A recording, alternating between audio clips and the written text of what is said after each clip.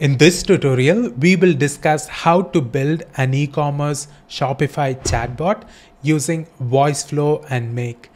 We will start off with basics of bot building on VoiceFlow, and we will look at a template that has multiple conversation flows or intents. These are buying products, having customer support that frequently asked questions, or people can actually create tickets and link them to Zendesk. Ideally, we will be using Google Sheets in this example, and we will also look at how customers can exchange or returns using the Google Sheets. We will also look at how to use sentiment analysis in our customer support. When the customer is feeling frustrated or a customer feeling sad, we acknowledge that the conversation feels more natural, a bit more human. And I will show you the prompts that I'm using. The knowledge base on VoiceFlow is really small, like 10 MB. If you have a large PDF file, we will show you how you can convert that large PDF file into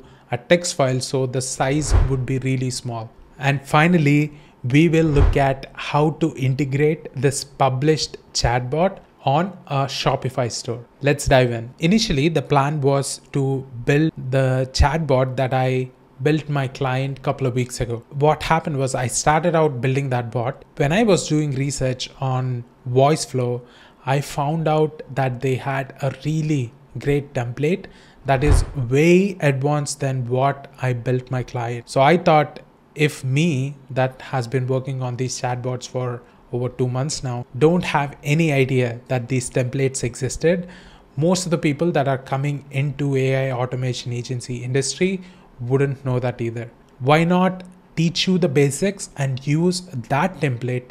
And in this tutorial, we will actually see how to use that template for our clients' needs or for your own e-commerce store. I will show you how to edit the products, how to change up the link, and there is Zendesk in multiple parts of this template. We can actually change that Zendesk where people create the tickets and we change it to Google Sheets. Let's start with the basics. If you don't have an account on VoiceFlow, you can create one. It's straightforward. I already have mine. Once you're in, you can hit New Assistant, build an AI assistant, give it a name. For this tutorial, I'm integrating it with Shopify store. So let's say web chat, and the language will be English.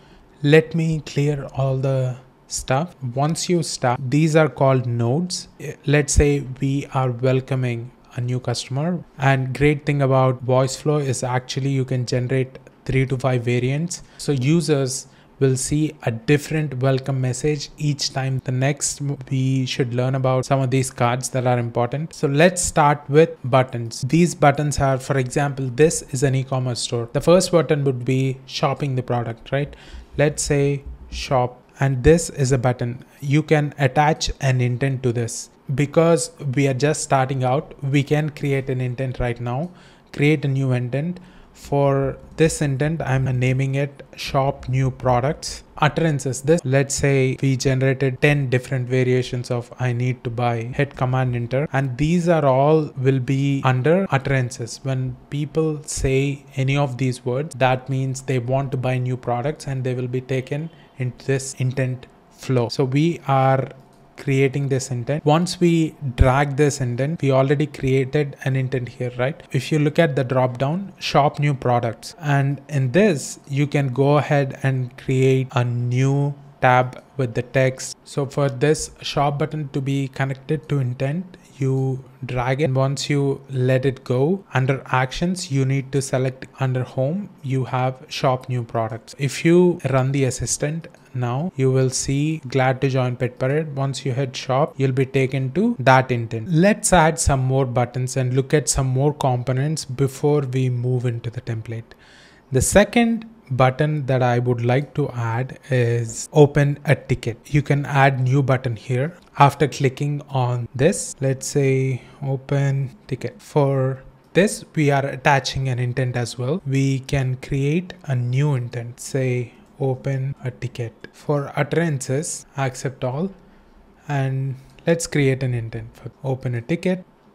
So before we link up the intents, let's add one in the home, open a ticket. Once we do that, let's come here and select the intent, home, open a ticket. So now for open the ticket, let's add a text. Would you like to submit a ticket? For this, we'll be adding two buttons probably, yes or no. Yes, and let's create one more button. Now for yes, since they want to submit a ticket, we need to capture that information. So listen and capture. So to capture the user reply, the last utterance, we would need to say something, right? It makes sense. How can we help? Since it's a support email, I'm just writing a random text, but you get the idea. Once they hit yes, they will see how can we help, and we are capturing the whole response, and that is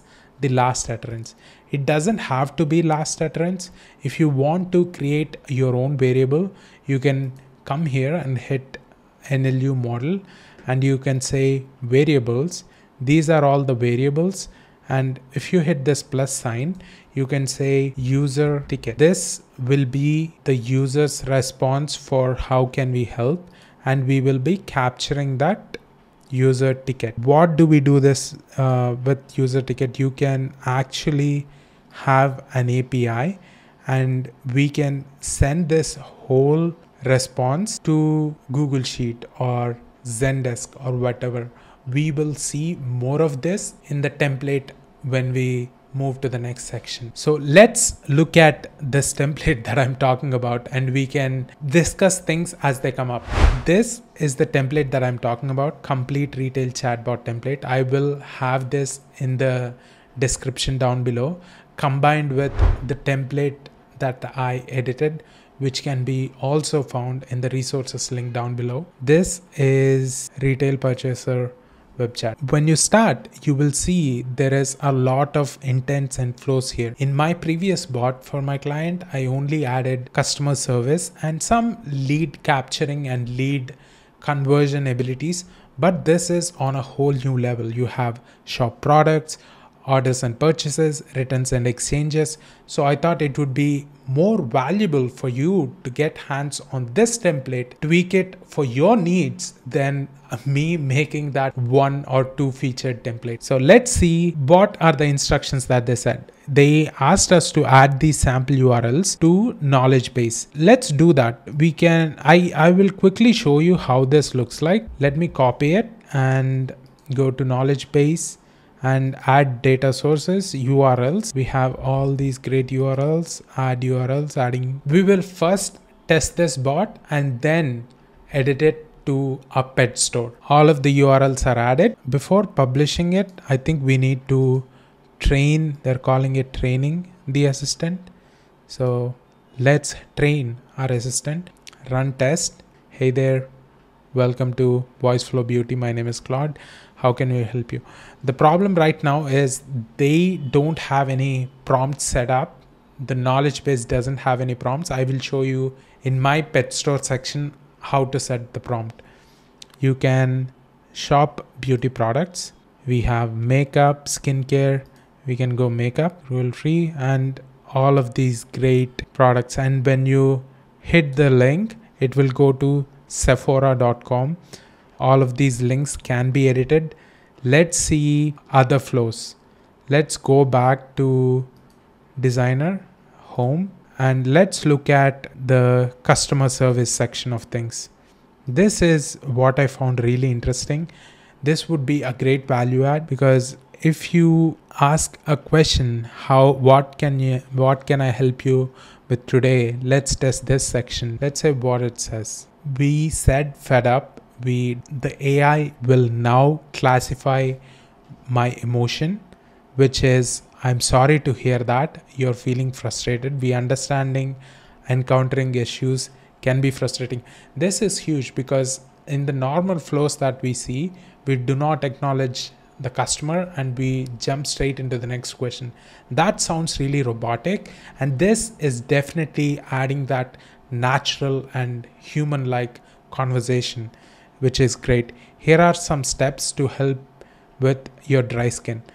This is great. Did that answer your question? I will say yes. Perfect. Let's get a recommendation as well. Let's see how that works. Tell us what kind of makeup and goal you're looking for. Wow. Okay.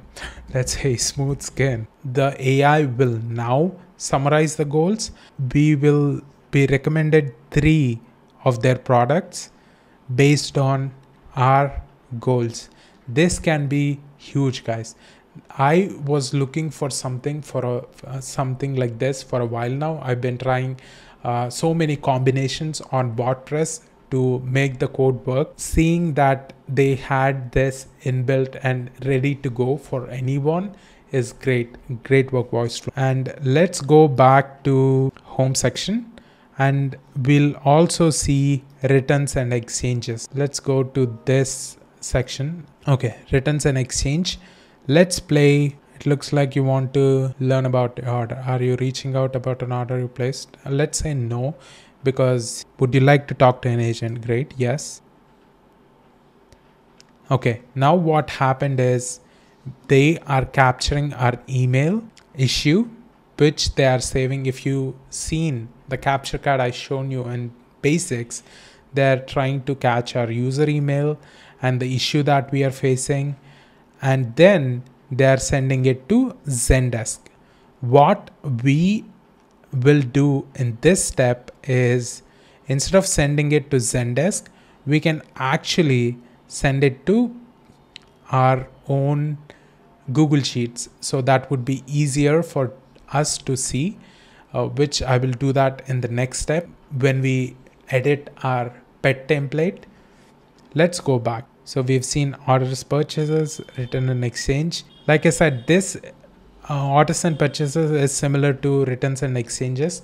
Let me show you how I tweaked this template. At home, I had something like this. Instead of having that access management, I skipped it completely. And from start, I go to welcome message, where create a short greeting. Instead of adding all of these links, you will probably need to add links of your own product. I will show you how to do returns and exchanges and customer service based on, one, answering the questions from knowledge base based on the last utterances with sentiment analysis. That's one.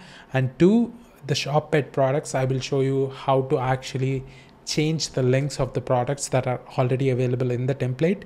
And finally, we will look at the returns and exchanges, where I will show you, instead of Zendesk, how to use Google Sheets so that we can capture the user's email and their ticket. So let's start with the knowledge base. And for the data processing that I said earlier, since it's a pet store, I was looking online for some basic pet care documents that I could find.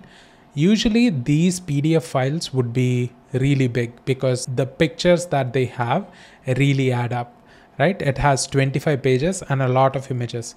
So what I did was I went to Zamzar, which is a free online file conversion. I'm not sure how many conversions you'll get. Initial one was free without sign up. So I converted the file from PDF to text format. The size is now 68 KB. Since VoiceFlow has 10 MB knowledge base for PDFs or text files, you need to be mindful as to which files you are adding, which will be text, petcarebasics.txt. I've added that. Next, I am using Cloud Instant 1.2 because it's only one token. These can really add up. Cloud Instant, max tokens 128 is okay. This is a system message. This is important. I'm not sure the length of the system message will affect the number of tokens just yet. So I made a prompt that's not too big or not too small. Let's use this prompt. You will find this in the description. Let's save. So one important thing that I haven't shown you before is something called components. If you look at this sidebar, I already removed this get customer information in my pet store, right? If you want to use this bot exactly like you want to, you can go to these components. These are called components, this one. And even when you look at the Zendesk one, it's also a component, and order information is also a component. Let's say you want to get the account information. What you could do is you can link it to your Airtable and have all of those identity access management, usernames, passwords, and everything in the Airtable, and the chatbot will then look up and see if they are an existing customer or a new one. You can do that. And for Zendesk as well, everything is straightforward, where you can, it's a matter of having those API keys and what are all the things that you need to capture. And account information, order information as well. For this, they are using Airtable as well. Once you have your client order details, they need to be connected to Airtable, and from Airtable, VoiceFlow will pull that information. So I won't be showing all that in this tutorial. If you want me to, comment down below and I will do that another time, which will be a longer tutorial for sure. Let's tweak our flow to avoid these. Let's say, let me delete this. Since there is no way to differentiate whether it's a new customer or an old customer, I will just start with this flow and I will add a text card to this. Let's say, hello, I'm Richie from Pet Parade. Let's test it. Hey there, I'm Richie from Pet Parade. Let's say customer service. I will ask any question. Let's see whether it uses knowledge base. I'm saying I'm struggling to take care of my pet. Let's see. I'm sorry to hear that. It's matching my sentiment and acknowledging that, and then providing the solution from the knowledge base that we added, which is the pet care basics. This is working really good. Let's go back and see how we can shop and edit the product. Instead of makeup, dog food. In the same way, you can select cat food, whatever, treats. You will need to change the block names as well if you want colors. And these are our best-selling makeup options. Again, there is a lot of room for customization and really make this to your niche. And I've already added this Royal Canin puppy. I will show you how to edit this. We already have a bum, right? We have to go to your client's e-commerce store. Let's say we need to add this product. Save the image. We will copy this name and we have the name description that we can add. We will add that. This is the important part. For the add to cart, you can leave it at that. But the open URL, this is going to Sephora, right? You need to click on this link, copy it, and then paste it here, and it should be updated. Let's test it again. Which of our best sellers would you like to see? Let's say dog food. Here are our best selling makeup. I haven't edited that. As you can see, there is this Royal Canin, and once you hit, this is what we just added. If we hit add to cart, we will be taken to your client's website. That's how you add any number of products that you want. This list looks limited, but there are ways to link it. Let's say a category of products, all the dog treats in one section. There are other ways if we are using Flowwise AI and Stack AI, but for let's say under 15 to 20 products, many Shopify stores don't have over that. For stores like this, it is a perfect fit. Let's go back and see. We covered most of the things. If you have any questions, you can join my Discord and DM me to learn more. Let's see one last thing, that is returns and exchanges, transferring to an agent. Instead of sending this to Zendesk, let's add an API and delete that. For this API, you need this request variable. Let's go to make. So once you're on the dashboard, let's go to templates. Templates, we need webhooks and Google Sheets. This is the first option that showed up. Okay, go to webhooks and create a webhook. You need to copy this to clipboard and go to this get, paste and hit send request. Status code 200. It's successfully determined. Continue. Time for Google Sheets. I am selecting the test make sheet that I just created. I continue. Okay, let's back up a quick minute. Earlier, I was showing you how to capture this in Google Sheets instead of Zendesk, right? What happened was this agent handoff is a component. Send Zendesk ticket is a component. If you go to send Zendesk, it captures their name, email, user issue, and then goes to Zendesk API, dev API. You can totally use this with Zendesk or Google Sheets. It's hard to copy everything, and since it already has the Zendesk planned routing and etc., I won't be editing this flow. Instead, what I did was I already added this new block, which is what's your email, and we capturing that last utterance. In addition, you can add these questions as well. Great, in short, could you share the issue that you're facing? And we capture user reply and save it in a new variable. What I did with this bot is I capture user reply to, instead of last utterance, I went ahead and created a new variable called user email. You can create whatever you want. You can add a new question and capture the support ticket as well. But this tutorial would be too long for that. So before we finally test it, since we already set up things on Make, let's add this new block where it goes to success, and you can add sorry that it failed or something else, because our case is to get it to success, right? Once we have this, let's add parameters, email, and like I just said, I added in the user email. There is a default one, but I already created a new one. I'm using that. Success. Let's run this one. Now let's go back, and once we run that in Make, let's send a request, money@test.com, send request, done. Scenario was completed.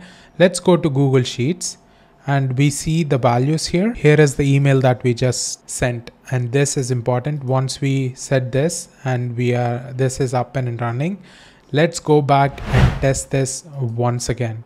Would you like to talk to an agent? Yes, this would ideally be submit a ticket. May I have your email.com? Let's send it, and it says great.